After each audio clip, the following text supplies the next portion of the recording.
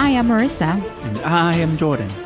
Today, Merisa and I are going to be discussing a topic from the year 1918. What will it be, Merisa? Today I'll be speaking about the Spanish flu. So most of us have probably heard of the Spanish flu, right? I know I have. But if you haven't, it's okay. I'm going to tell you about it right now. So the Spanish flu was an influenza pandemic. It was the most severe pandemic in recent history. 500 million people were infected worldwide, which was about 1/3 of the population at the time. 1/3 of our current population is about 2.6 to 2.7 billion. That's a good chunk. Yeah. So, so far with the COVID-19, there have been about 49.1 million people infected. So you could see why it's called the most severe pandemic. Yeah. Is it a global pandemic or a regular pandemic? It's a global one. Well, you know what I mean by that, right? No, I don't. Because saying global pandemic is saying like the automatic teller ATM machine.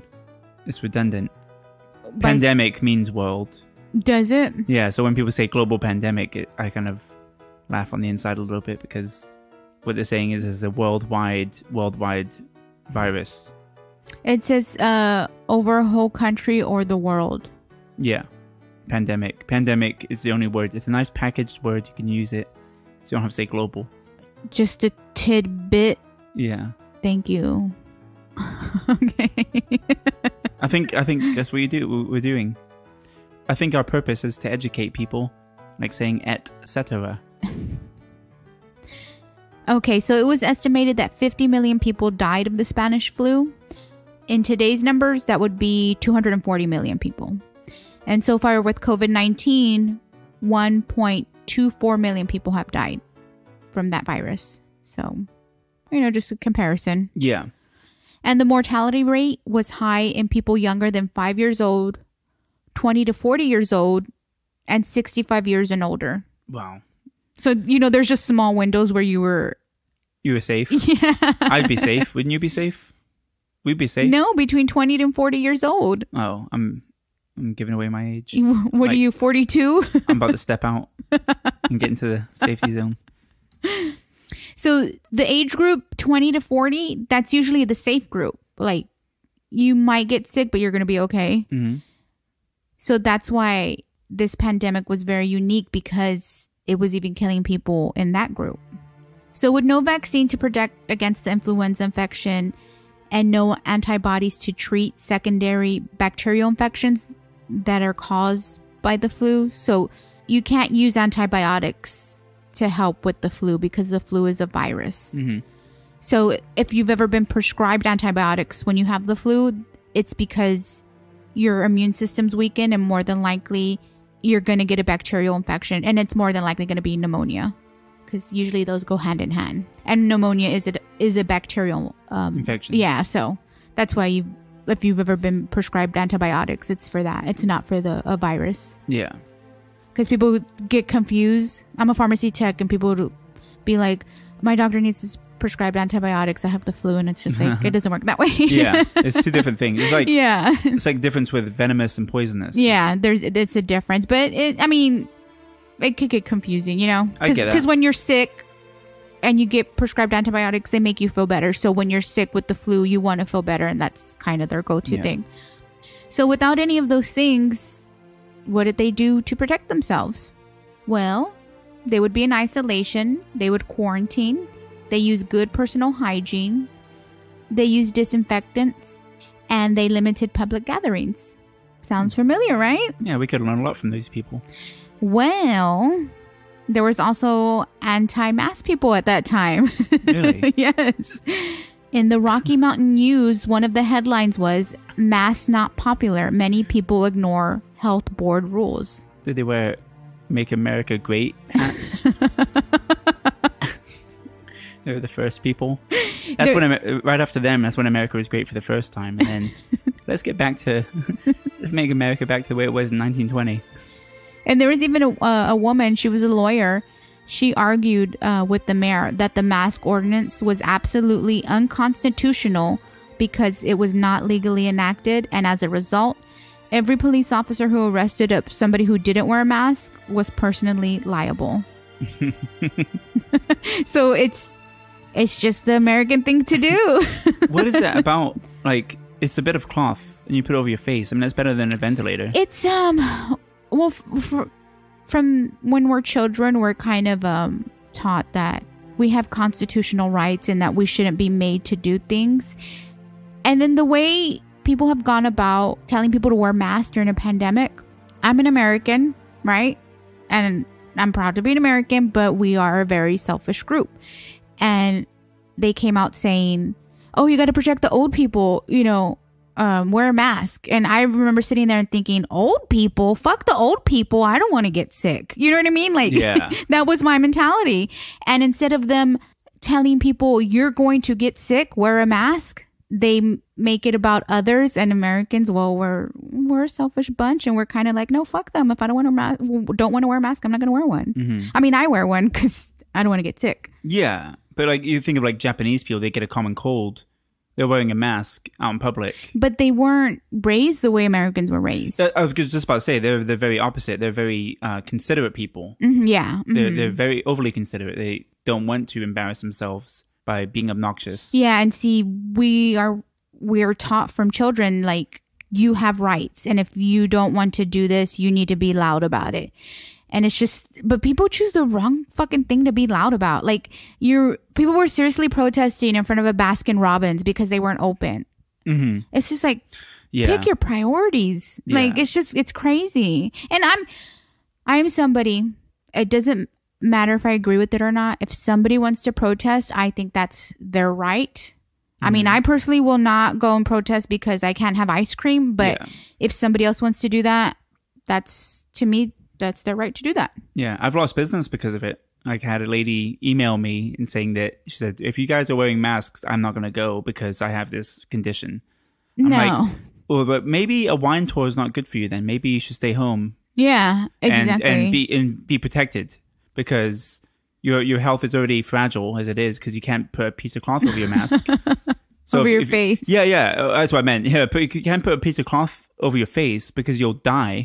That's not true. No. So maybe you shouldn't be going out on a wine tour that's unnecessary on a bus. And even, you're in an enclosed box, so you have to wear a mask. Mm-hmm. We're trying to make it work. There's no more than 50%, capacity. And I'm venting the bus now. We're making the best of it. We need to continue working. The fact that she said that, and I said, well, don't come. Yeah. You shouldn't be risking your health. Yeah.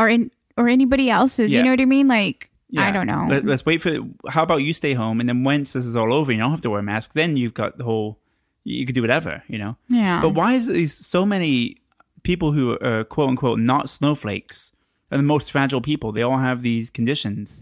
I never knew about this before. All these people have these breathing conditions. There is no doctor on this planet that would instruct somebody who has a health condition to not wear a mask during a pandemic. Yeah. It's not happening. I just don't understand. Like, when they go to bed, what if they accidentally like sleep on their stomach and their face gets covered by the pillowcase? They're going to die. Yeah, they're going to die in their sleep. Like, this is crazy. Like, I've slept, when it's really, really cold. Mm-hmm. Like, it gets so cold that my nose is getting cold. So I'll put my whole head under the covers and like create a seal. And I'll sleep a full 10 hours, wake up, and like I don't have any air under this giant thick comforter. I can't imagine what they're going through. Yeah, I just get stuck on that because there's no way that they're lying. I know they're lying, but the fact that you're 22 years old and you have this breathing condition, and because you're a political party, like that's. Yeah. Like, let me finish this and then we'll get to for sure, modern, for sure. What's happening in modern times right now. Let's hear about Spanish flu. Okay. 1918, that's where we're at. So how did it start, right? This particular strain came from birds. Now, did somebody eat the bird? I don't know. I don't know how it transferred from bird to human. Yeah. Did somebody pet a bird? Like, I don't know. Yeah. But the first recorded case came from not Spain, but from Kansas. Or to some people, Kansas. And the reason why it's called the Spanish flu is because because Spain didn't fight in World War I, so their news and their newspapers weren't overwhelmed with news from the war. Yeah. So they were able to give updates continuously on the pandemic, so people thought, oh, it came from there because they just keep talking about it. Yeah. But it didn't come from Spain. So they're the only ones telling the news. Yeah. So therefore, like, oh, that Spanish news station. Telemundo. Yeah. The weather girl in the miniskirt, she keeps talking about this flu. They're all Spanish. Yeah, so that's how it became known as the Spanish flu. But the first recorded case, as I said, was from Kansas, on a military base in Kansas. Mm-hmm. And that's how historians believe it was spread, because they were being shipped out and they were going to different locations, and then they're in close quarters with one another. Yeah. And then they went to Europe and they were with the Allies and spreading it to them. Yeah, just thinking like you're intermingling with different groups. Yeah. And all of you on planes, you're traveling over the world. It takes maybe one or two people from each meeting to catch that. Yeah, and it's one of the reasons why World War I ended, was because of the flu, because soldiers were just dying. So it's an American flu? No. Oh, okay. I mean, well, it could be, but it's hard to pinpoint where exactly it began. But there is a historian named Mark Humphreys from Canada, and he got a hold of some records that come from one of the side stories of the war, which was the mobilization of 96,000 Chinese laborers to work behind the British and French lines on World War I's Western Front. And he believes that may have been the source of the pandemic. In his report, he produces evidence that a respiratory illness that struck northern China in November 1917 was later identified by Chinese health officials as identical to the Spanish flu. Sounds so familiar, right? Yeah. Because that's what happened with COVID in November of 2019. Yeah, for sure. They had an illness. They try to, I guess, cover it up or not tell other countries about it. And then it turned out it was COVID. He also found medical records indicating that more than 3,000 of the 25,000 Chinese labor workers were transported across Canada en route to Europe starting in 1917. And they ended up in the medical quarantine, many with flu-like symptoms. Yeah. That sounds, it's exactly 102 years in the past. That's insane.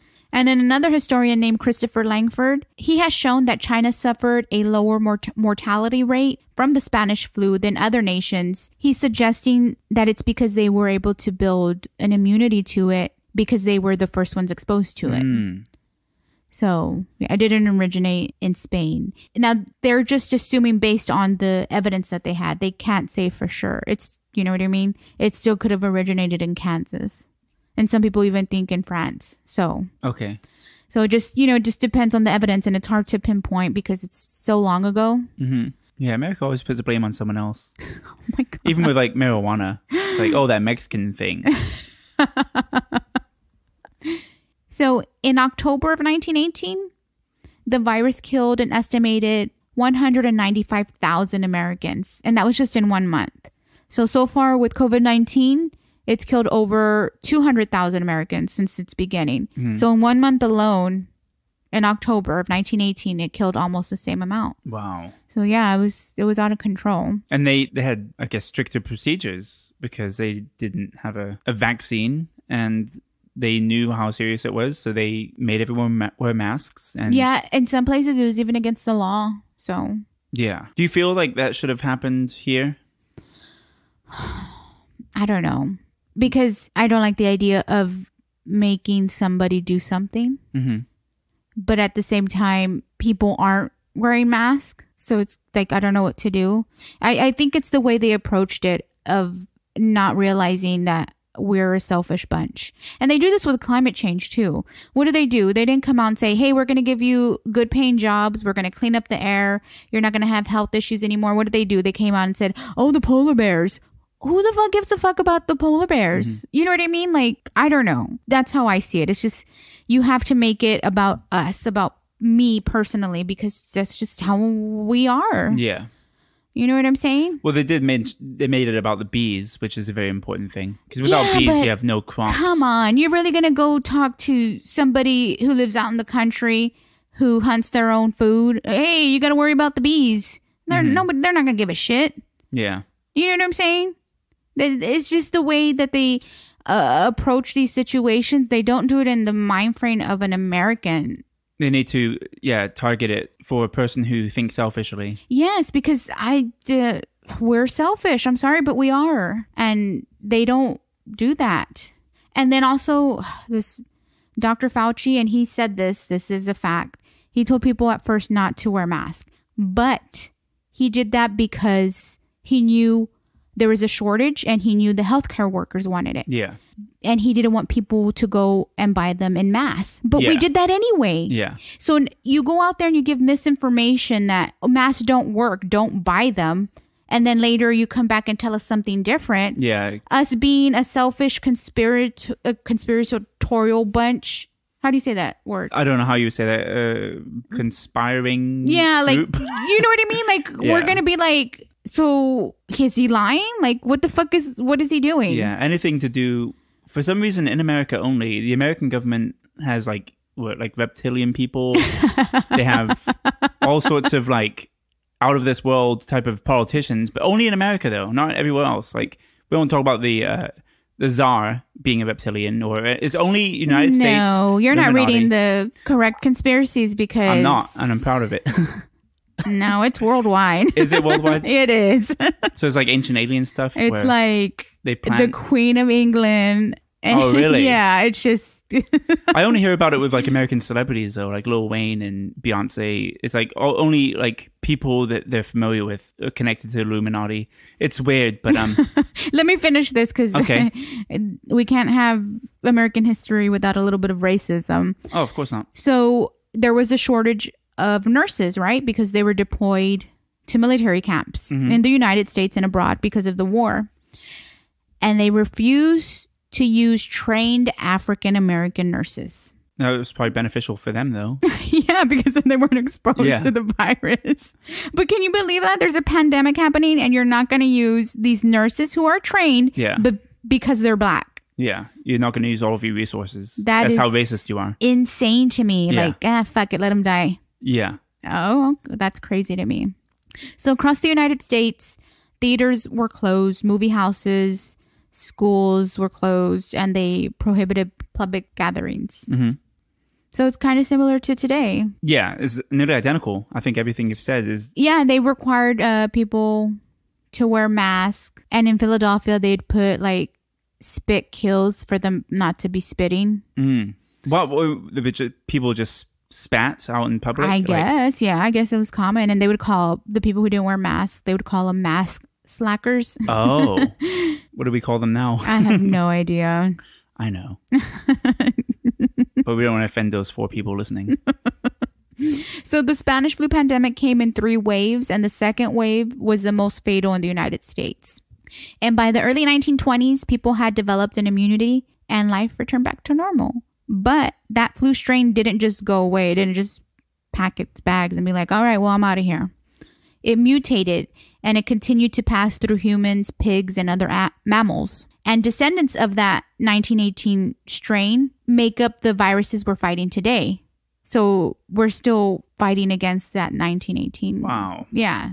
Strain. I mean, it's mutated and it's, verged off, but it's from that. So yeah, it was a pretty awful strain. Are we still in wave 1? Yeah, and for COVID-19, we're still in wave 1. We never left it. I think wave 2 is going to come simultaneously.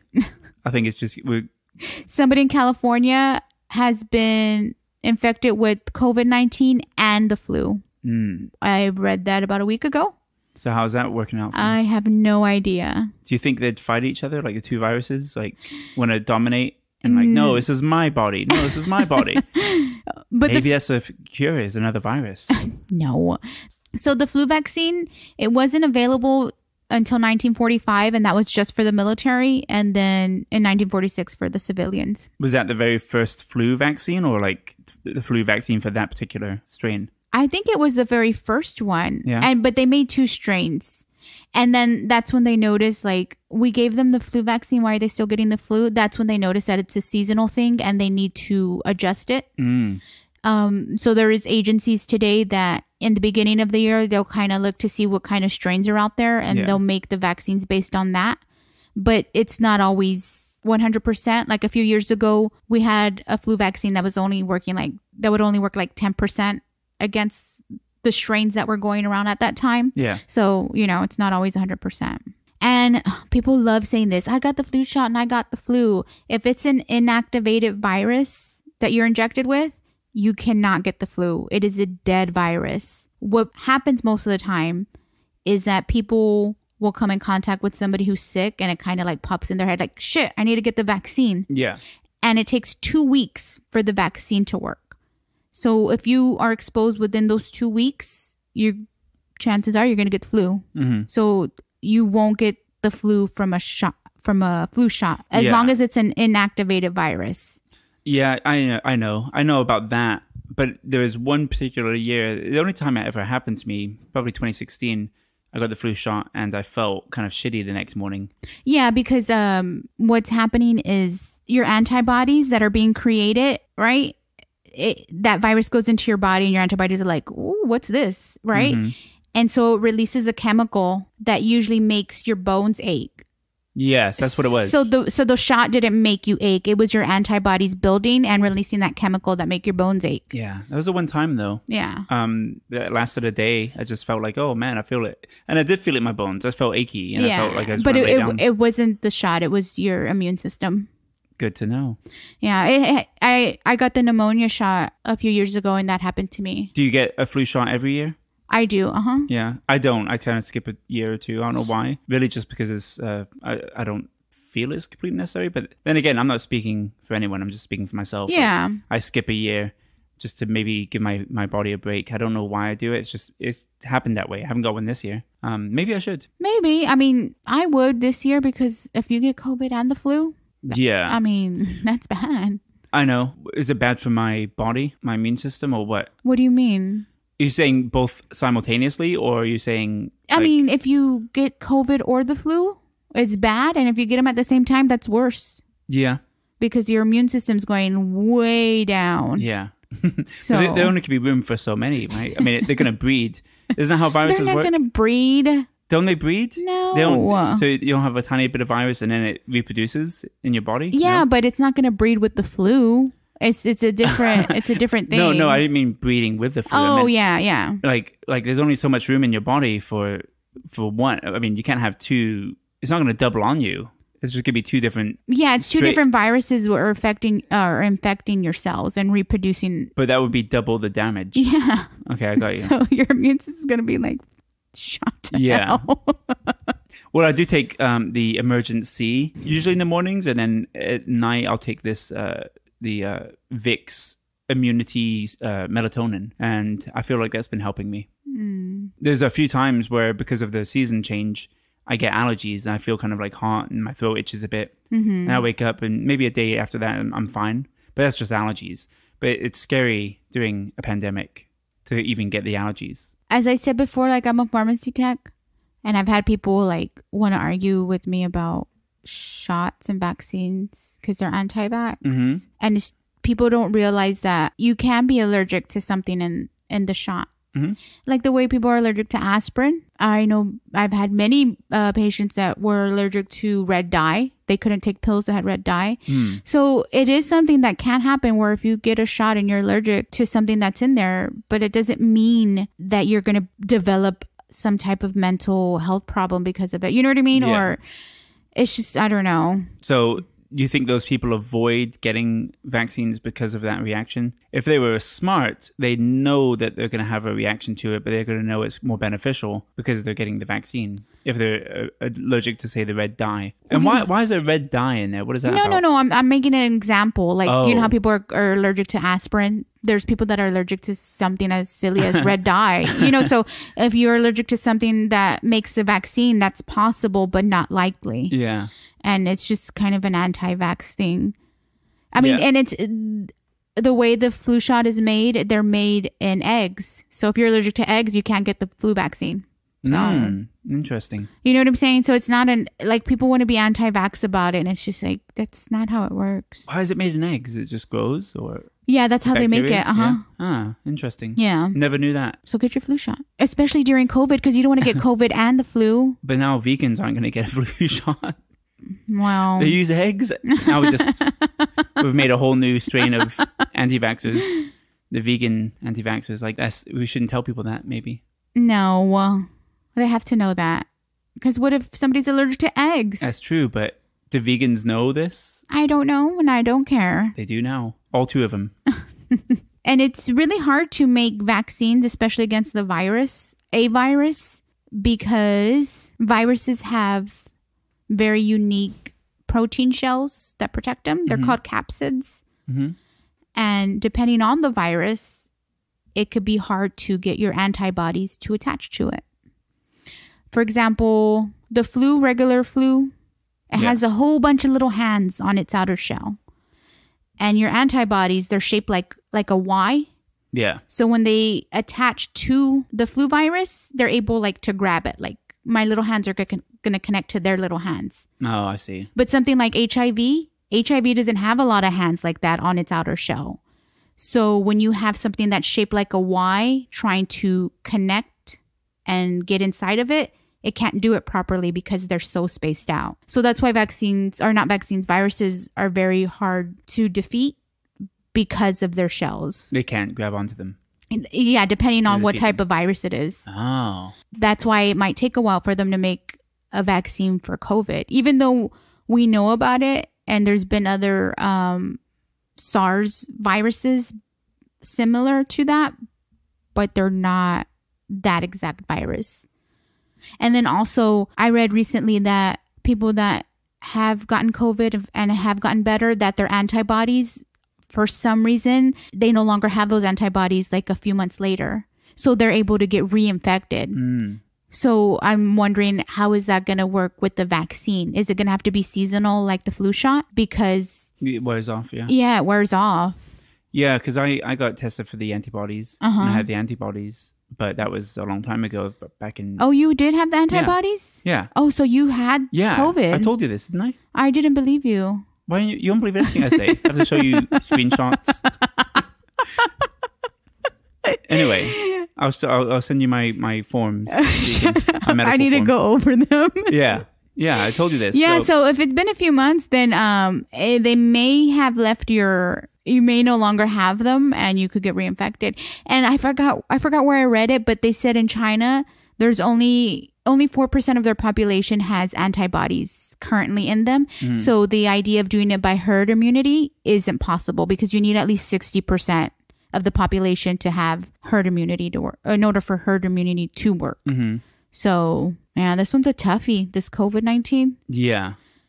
And you can't take antivirals because people believe that antivirals kill the virus like the way antibiotics kill the bacterial infections. Antivirals don't do that. Antivirals stop it from reproducing in order for your antibodies that your body produce, in order for them to get there and destroy the virus.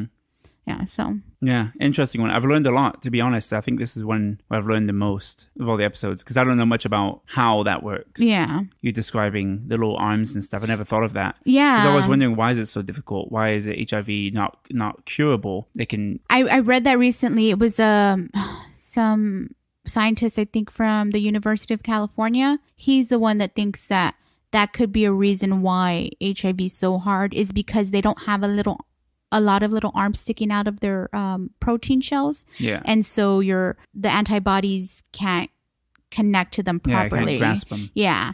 And then also HIV is really good at hiding in your body. So like the HIV is like the greased up deaf guy from Family Guy.